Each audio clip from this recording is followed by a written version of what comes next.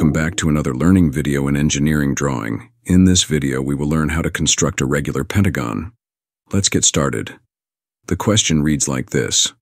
Draw a regular pentagon of 40 mm side. Method 4. First begin by drawing a 40 mm line segment and label it AB. This will be the base of our pentagon. Next, we find its center P and draw a perpendicular bisector. This is line PD. We now set PD to exactly 1.54 times the length of AB.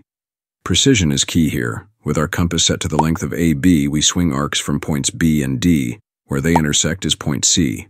Repeat the same with points A and D to get point E. Now comes the magic. Connect B, C, D, E, and A in sequence. And that's it. We've successfully constructed a regular pentagon using another simple method. If you found this video helpful, don't forget to like, share, and subscribe for more math and drawing tutorials. Thanks for watching and see you next time.